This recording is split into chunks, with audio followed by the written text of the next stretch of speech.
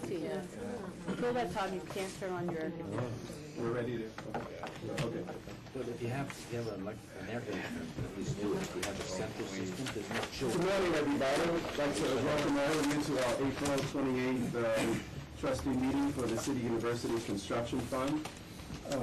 Before we start, what I'd like to do is to go around the room and have everybody introduce themselves. I want to note for your information that this session is being taped and will be webcast and available on our City University websites. My name is Philip Berry. I'm the acting chairman of the Construction Fund, and we'll go around the room, and then after we go through with introductions, I'll note whether we have a quorum or not. Bernard Schmidt, chairman of the CUNY board. Wellington Chen, trustee. I'm Denard Cummings, New York State Division of Budget. Zach Scott Kelly, DOB. Gwen Perlman, City University. Jennifer Friedman, CUNY. Nancy Nichols, Special Assistant to the Fund. Megan Moore-Wilk, Director of Space Planning for the University. Mike Stabulas, I'm a program director with Dormitory Authority, State of New York. I'm Bob Lemieux. I'm from CUNY. Judy Bergholm, Deputy to the Vice Chancellor. Howard Altshuler, CFO to the fund. Rick Schaefer, General Counsel to both the fund and CUNY. Iris Wancho, Executive Director of the Fund. Thank you very much. Rick, I believe we have a quorum. Do we have a quorum for our meeting? We do indeed. Okay, thank you. So we will proceed. We do have a quorum. It's particularly nice to have the folks from the State Division here. We've been watching on television all these years, and we really weren't sure whether you existed or not. So I thought they were advertised. It's good to have confirmation of your existence. Thank you for having us. Well, welcome on this very fine day into New York City. Thank you. And we hope the rest of your day will be as productive as this meeting is. What I'd like to do first is I hope everybody has read the minutes. I'd like to entertain any amendments to the minutes. Are there any amendments that need to be made to the minutes? Well, Yes. this is a very small amendment. Sure. The director of budget, her name is Anglin, and it's spelled Anglin. Thank you very much. No, it's important. Everybody's name is important. And so with no, thank you very much. Oh, yeah, Angles. Where did that come from? What page? Yeah, there's a little footnote Okay. dropping from Zach's name, and it should be Laura Anglin. Okay, good. That's it. Thank you. And less important. Especially her name is important. Yeah, thank you for that correction. Any other amendments to the minutes? I'll move their adoption. Thank you very much. Is there a second? Second. All in favor? Aye. Opposed? Abstentions? It carries. We'll now proceed to the next action item, which is the, in your notes in front of you, you will note that it's the resolution for a authorizing design services contract for the design of the Science Building Complex Phase 1 at Brooklyn College. And let me just read the resolved, and then we'll have an explanation. Resolved that the Board of Trustees of the City University Construction Fund authorize the Executive Director to execute a design contract with the firm of Mitchell Gorgola Architects LLP for the design and construction administration services as required for the Science Building Complex Phase 1 at Brooklyn College.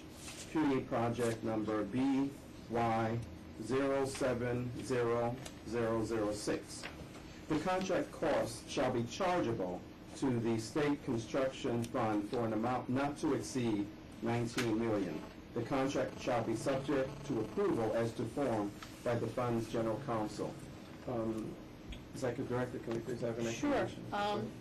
This is a new science building that's going to be built out at Brooklyn College. It will be on the site which currently houses Roosevelt Hall, which is the gym facility at Brooklyn College. And as everyone around this table knows, we are about to complete a new gym facility for Brooklyn College at the West Quad building. And so therefore the plan calls for the deconstruction of Roosevelt Hall and a reconstruction of a new science complex. This science complex will be built in two phases. Phase 1 will be primarily for instructional space and instructional labs. It'll be about 180,000 square feet. Phase 2 will be 100,000 square foot addition to the building, and Initially, it called for all research science space for the 100,000 square feet. And one of the aspects that we're working out with the campus, in light of the fact that ASRC is being built up at City College, as everyone knows, ASRC is a university-wide research facility. We're not quite sure that the college will need 100,000 square feet of research space, and so what we're going to be working out with the college, what mix will it be? Will it be additional instructional space and research space, or will it be all instructional space and will we leave the research space out? But that has to be really worked out with the college. And Mr. Chairman, we're very excited about this project. It's yet another project in terms of achieving the decade of the sciences for CUNY. And in particular, at Brooklyn College, it will give them state-of-the-art facilities in terms of teaching science at the college. And by the way, Ms. Mitchell-Gergela has done a lot of work for CUNY. They did Powder Maker Hall at Queens College, and they are currently the architects on the extension of Remsen Hall at Queens College as well. And we are very excited about their work. They're also working with us at LaGuardia. So they are an architectural firm that knows CUNY and is familiar with our needs. That's great. Thank you very much. Any questions or comments? Is the cost of this is just the planning part? No, they're going to design the Mitchell-Gergel is going to design the building for us. That's the cost of the design of the building. Okay. I see you expect this 180 square foot building to cost about $230 million? Yeah, in today's dollars, yes, we expect it, because it's science, and science is costing us about $1,200 a square foot, because there'll be labs there, and so we're finding that our science buildings are costing us a lot more than just our instructional spaces. Is there a difference in price now? I mean, are we getting any better deals in this present economy on? The answer is yes, and yes, and yes. We're noting that for foundation work and steel work, that the price is coming down anywhere from 15 to 17%. The trades are not following suit, and we believe that's because the Labor Council has not reached an agreement with those of us who use these trades, and they're still holding their prices pretty firm. But the foundation and the steel is definitely coming down, and so we are reaping the benefit of those lower prices. That's great. But we're not seeing the kind of increases in costs that we saw 2 to 3 years ago, where there were double-digit increases on an annual basis. And even on the trades, it's starting to get a little tighter, but not the kind of reduced prices that we're seeing for steel and the foundation work. So. I saw a couple of months ago that there were negotiations going on between the construction unions and the real estate board or whatever group. Yeah, and it broke down. Those talks broke apart. Really? Yeah. The unions feel that they're not at such a crucial economic time. They've really got to do give backs and sort of, to bring it back to where it was a few years ago. I believe that what you're seeing now is you're beginning to see a slowdown in the construction trades, because if people weren't in the ground already, and if they didn't have their construction financing or their permanent financing, if they don't have it now, they're not going to get it, and it's going to be very hard for them to start projects. So I believe that what's going to happen, and I don't know, Mike, if you would agree, I think in probably like the next 6 or 9 months, you're going to see far fewer private construction projects started. Very soon. Yeah. There's been a 10% reduction in the last 6 months in starts. And quite a few projects have started and stopped after steel. They abandoned the project at that point until the economy turns around and they'll continue to work. A lot of developers, when the 421 project was about to sunset, a lot of developers just put foundations in the ground, as you know, Wellington, and that's where they stay. I mean, just the foundations are there, and they have a little bit of activity on the site, but not a heck of a lot. So, really the major game in town is CUNY and the MTA and, whatever state building is going on. That's really the major amount of construction, or at least the new projects that are beginning, is really government building. Okay, yes. Of the 180,000 square feet, is the portion that you are in discussion with our programmatic lead, what percentage would that be? Well, what we're in discussion about is Phase 2, which is the 100,000 square feet. And we originally thought, and Megan, correct me if I'm wrong, it was going to be 50,000 for research space, then another 50,000 for offices and classrooms. Space, yes. Yeah, so the Phase 2 is going to be 50-50, 50 for research science, 50 for the college's use. And what are you seeing now in construction costs on just classroom or office kind of space where you don't have? Probably $500 to $600 a square foot. Where it was about $800, $700, $800 a square foot. Now, the reason that science buildings are so expensive, in addition to specialized equipment, is that the HVAC in science buildings is 100% out, I know. so it just drives your costs up dramatically. I know. I remember, we built them at Yale, and they were twice, if not more than twice, what everything else is. Okay, any other, Just want to questions? note, as we're able to see prices come down, we're also noting that, when we negotiate with architectural firms now, they also are a little bit more hungry. And so, Bob and his team are trying to get the best price possible for CUNY in terms of negotiating those fees with the architects as well. That's great. Thank you so much. So can I have a motion? I'll move it. Resolution, is there a second? Second. Any other question on the motion? All in favor? Aye. Opposed, abstentions, it carries. The next item will be the resolution of the City University Construction Fund authorizing a see and build contract for the construction of the Performing Arts Center at Gershwin Hall. I'll read the resolution.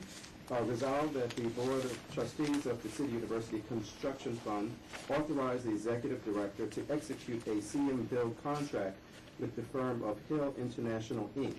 for pre-construction and construction management services and construction as required for the Performing Arts Center at Brooklyn College, CUNY project number BY 600-006.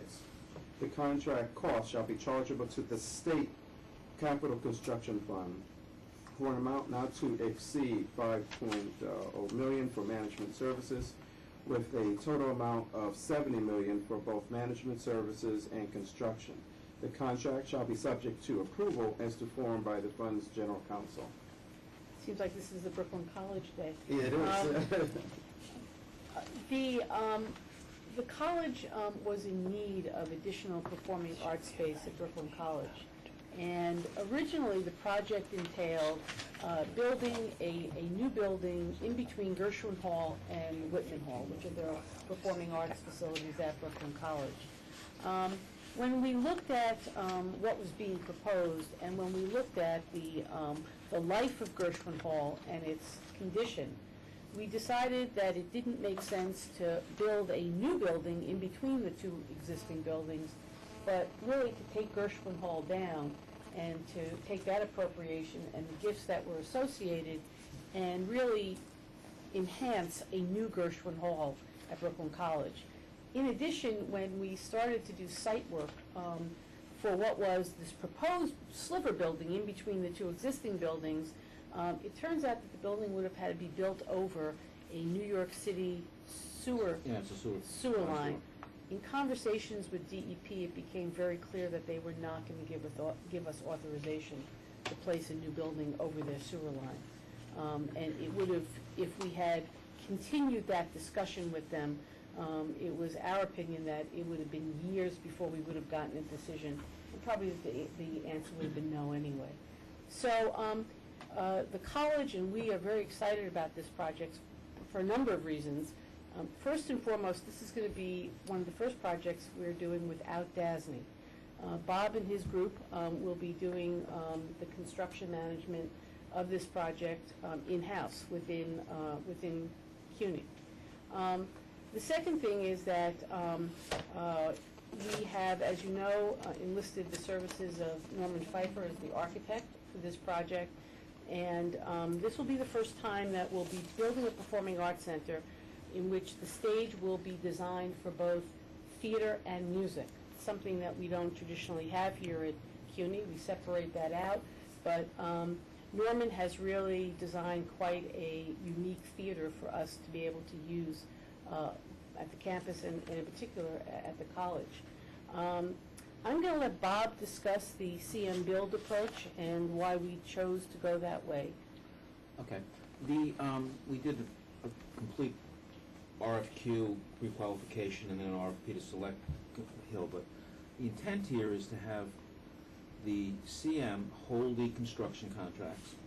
We will manage, they will competitively bid it, but they will hold the construction contracts, which it gives more teeth to a CM as opposed to having the owner hold the contracts and the CM doing construction management. It is the typical way that it is done in the private sector. The CM holds the contracts and manages the contractors that are working to build the project. And this will be the first project like this that we've entered into, but we think that's got a real mode of success. I mean, when you were at Yale, that's the way Yale does it. That's the way I did it when I was at Columbia. That's the way that buildings get built outside of government normally. And Bob, you feel you'll have more accountability on the part of the firm, right? Yes, the CM is responsible for making sure that it gets built and basically make sure that the contractors they have the direct responsibility. There's nobody in between them. So it keeps that responsibility where it should be in terms of delivering the project. And we will manage the CM. That's the way we will staff the job. We will be in the field. Dasmi normally has had that role for us. They've been in the field. This time it's going to be our people in the field. It keeps us closer to the project in a different way. And I think that that's a positive thing for CUNY and for this project. That's the model that we're looking forward to. This is the first one, as Iris said. It will not be the last, though. So. Questions, comments? Hearing none, can I have a motion to move the resolution? So moved. Second? Any discussion? All in favor? Aye. Opposed? Abstentions? It carries. Thank you very much. The next item is the resolution of the City University Construction Fund authorizing consulting services. I will read the resolution. And the Board of Trustees of the City University Construction Fund authorizes the Executive Director to accept a consulting services proposal from the firm of Pacific Partners Consulting Group, PPCG, for additional consulting services associated with the development of a state of good repair document and related data. The cost shall be chargeable to the City University Construction Fund for an amount not to exceed $128,000. Can you please comment? Sure. As this board remembers, last year we did a state of good repair report on our CUNY facilities, and it was this firm that actually helped us to collect the data and analyze the data about our facilities. With reports of this nature, you need to keep updating them. Buildings are almost like living beings. They get older, they don't get younger, they have additional problems, additional concerns, and so we would like to have this contract with this firm so that we can continue to update the data and the information about our facilities. I think, as the board knows also, the state was very generous. We have gotten funded now 2 years of critical maintenance money. The money last year and the budget that was passed only a few weeks ago, we got another $284 million. So clearly this is data that we want to keep very current and to know where the hot spots are and where we should be spending the money. Any other comments? Did PPCG do the SUNY study? Yes, they We did. did. Very good. And by the way, they were in last week to meet with the staff, and they're beginning to help us put together our database that we're going to be able to use to do the analysis going forward. Yeah, questions, comments? Hearing none, can I have a motion to approve? I'll move it. And is there a second? Second. Any discussion? All in favor? Aye. Opposed? Abstentions? It carries. At this point, what we'd like to do is to have a report from the Executive Director. Sure, thank you. Well, we are very busy here at CUNY and at CUCF. I'd like to report to the board that 2 of the major projects that we've been working on for the last couple of years will be completed in May. That being the West Quad building at Brooklyn College, and I guess it's now called the Bernard and Ann Spitzer School of Architecture. I have to stop calling it the Sodler building. Called the Spitzer building. And they will be moving into both these buildings in May. And even though the West Quad building, the gym portion isn't totally complete, there is the 2nd and 3rd floor of office space and student services that will be able to be used. In addition, Remsen Hall, the extension of Remsen Hall out of Queens College, we believe that in the next 8 to 10 weeks that project will be completed as well. So I've enjoyed my construction tours of these buildings, but I think they'll soon end because they will be turned over to the colleges. So we're very excited about that. We are extremely busy with a number of projects that have started construction. The ASRC complex out at City College. We are doing the site work and cleaning out all the rock that has to be removed because this building, these 2 buildings are going to go down very deep into the ground. We have gotten our CP approval from the city for Fitterman Hall. And I don't know, maybe Mike will talk a little bit about, his plans, but I do know that the building is officially cleaned now, and we are starting preparatory work for demolition of Fitterman Hall. And I know that that's a major accomplishment. It's good to hear that. And I maybe Mike in his report will talk about DASNY's plans for bidding out the work on Fitterman Hall. Like, sure. And at Bronx Community College, the North Instructional Building, they're starting site work there, and they're beginning to get bids in on that project, as well as Lehman College, the new science building. We are starting work on that as well.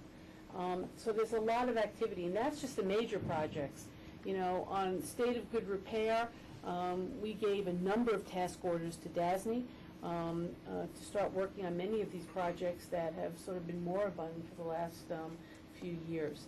I just also want to note on our first public-private partnership, we are starting demolition of the site for the Hunter School of Social Work at 118th Street, 119th Street.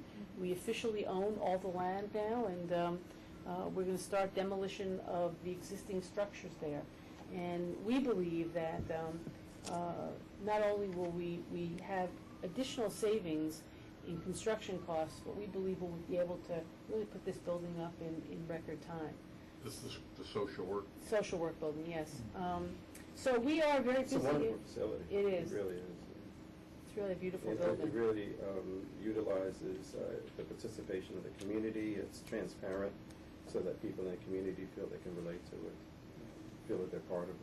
Even though it's called the School of Social Work, I think as everybody knows, the School of Public Health will have their home there as well. And so they will be sharing both the classroom space and the office space with the School of Social Work. So we are very busy, Mr. Chairman, and we hope to continue to be very busy here at CUNY. Well, you and your team are doing great work, and we really commend you for it. The college presidents do comment to us often about how receptive you and your team are to a lot of their inquiries, and so it's just good to see all of these not shovel ready. You're already ready, and you're executing. So. Just one more note. The dorm at Queens College, we were out there 2 weeks ago, and the structure is completely up. And the contractor is going to make the date. He's going to complete that building by August, and therefore students will be moving in this fall. We hope many more than we have signed up now, but it's quite a sight to behold in terms of the record time that they put up this building. And it's quite a nice facility on the campus, so we're very happy about that project. I have to go out there and make a visit. There's so much stuff going on there at my old alma mater. Good news. Well, thank you very much. Anything else to report? Nope. Any other questions for the executive director? Yeah, I had a comment and then a couple of questions. Sure. it was my experience at Yale that it was very hard to get architects who had to live in a building that another architect designed to praise it.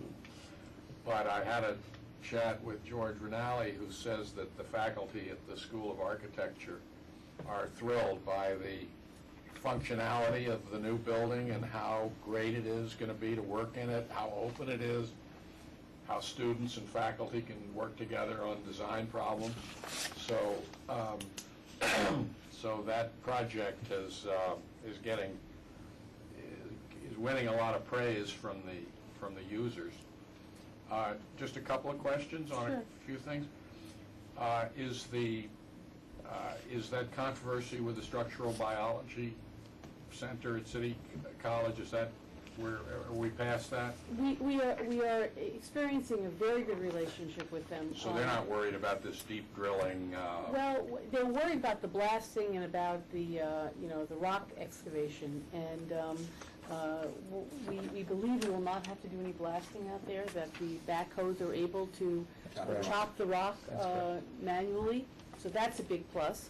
And any disruption that we've had, it's within the realm of the agreement that Rick had negotiated with them, and we're able to work with them in terms of figuring out when their machines should be working, when they shouldn't be working.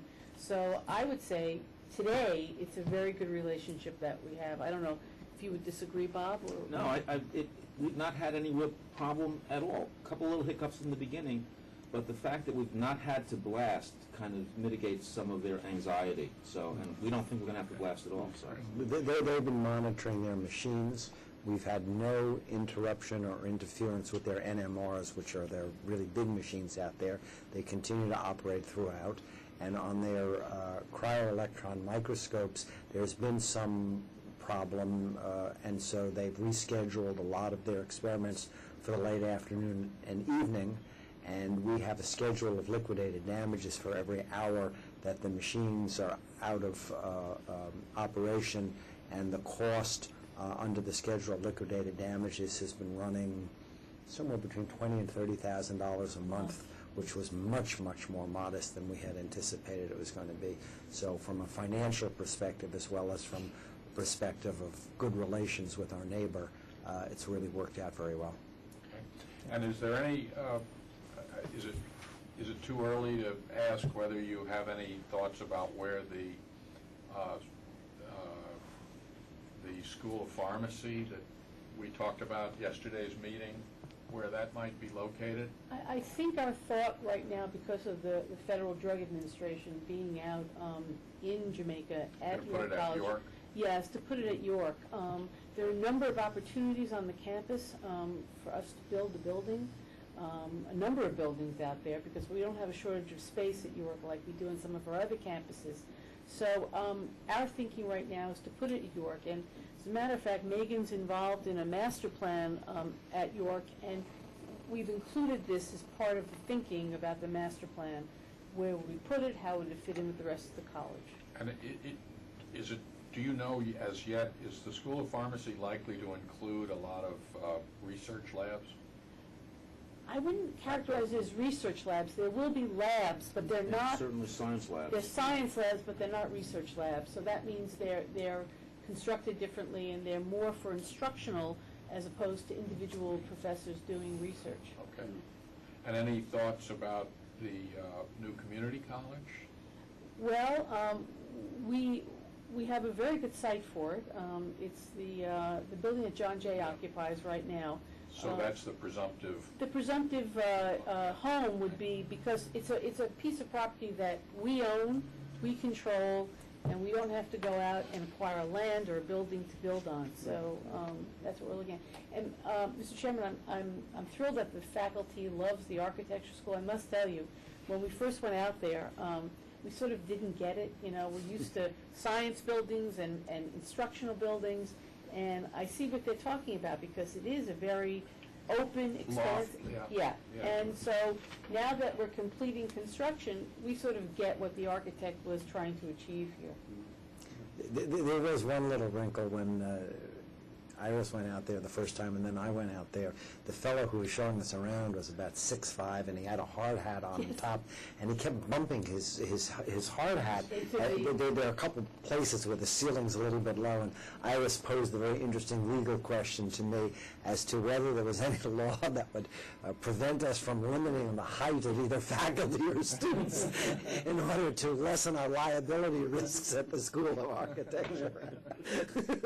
Reminds me of George Stigler's great joke that all great economists are tall. You know, Keynes was a towering guy. And then he said the only two exceptions to this rule are Milton Friedman and John Kenneth Galbraith. In retrospect, we probably should have ripped Sodler down altogether as opposed to trying to renovate what was a library building into an architecture school, because that really caused the problems of the lower ceiling. So I do hope that they have shorter students coming into the school than the project manager had. But before we end, I just want to note that I think it's today is Iris Weinschall's second anniversary at CUNY and at the Construction Fund. Wow, it's been accomplished. Yes. Seems like you've been here forever. I know, it feels like I've been here forever. Thank you, Rick. Well, that's good. You guys should have had a cake for that. Yeah. Well, this I put- croissant. I put on what they call the CUNY 15. There's food at every meeting at CUNY. You can really pack it on here. You're gonna have a construction treadmill somewhere. We need a gym somewhere, you know. We do. Any other items? No, Any but other I would like, questions at all for the executive director? Thank you. Would the Bronx Community College, will blasting be required? No. We shouldn't have to No, blast. I There don't is think we rock should have to excavation blast, required, yeah. but we don't anticipate blast. it's a slope though, it's not a, right? Well, on the north side It's a is, slope. on the north side is the Yeah. rock excavation. Right, yeah. You know, on the subject of excavation, I think I just learned this yesterday, that one of the reasons we are not using blasting at the ASRC building, in addition to the fact that the rock is a little bit softer than had been anticipated, is we have these new backhoes that are being used, I guess, for the first time. It's sort of the super duper backhoe, and the contractor has been very pleased and is wanting to use some publicity from the site in order to market this elsewhere, because they have been extremely effective in splitting the rock. Has anybody heard whether Columbia is going to, what the schedule is on the new campus up at, are they going to actually start building up there soon? The first thing that they have to do is build the bathtub and the foundation for the thing. I had not heard of the schedule, but I think it's a little bit delayed. I mean, they're Because kind of Harvard's pulling back. delayed their new Alston, yes. campus indefinitely. Yeah. That could have an effect on our pricing. Oh, yeah. Oh, yeah, It'll for be sure. positive in terms of. Yeah. Exactly. Yeah. You want, you know, you want these contractors to be very hungry. Yeah, without a doubt. Well, Michael, always good to see you. Can you give us a report from the I'll be brief. To pick up on what Executive Director Weinschall was talking about with Fitterman, we've gotten in final estimates for both the CM at Risk and our estimating firm. And we're about to sit down for reconciliations on that estimate. In general, the estimates look pretty favorable compared to what we were seeing last year even. With respect to bidding, we've sent out some documents on the foundations for pricing. We probably will be awarding foundations within 2 months.